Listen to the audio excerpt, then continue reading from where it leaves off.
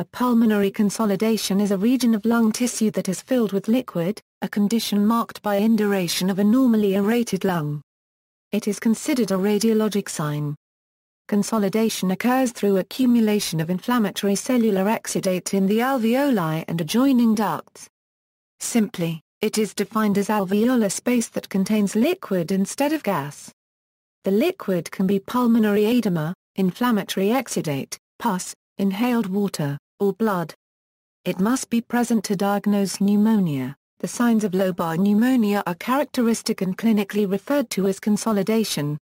Signs that consolidation may have occurred include, expansion of the thorax on inspiration is reduced on the affected side, vocal phreatus is increased on the side with consolidation, percussion is dull in affected area, breath sounds are bronchial, possible medium, late, or pan-inspiratory crackles, vocal resonance is increased.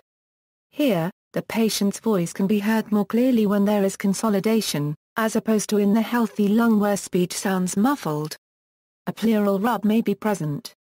A lower expected PaO2 than calculated in the alveolar gas equation. Radiology: typically, an area of white lung is seen on a standard X-ray. Consolidated tissue is more radio-opaque than normally aerated lung parenchyma, so that it is clearly demonstrable in radiography and on CT scans. Consolidation is often a middle to late-stage feature complication in pulmonary infections. References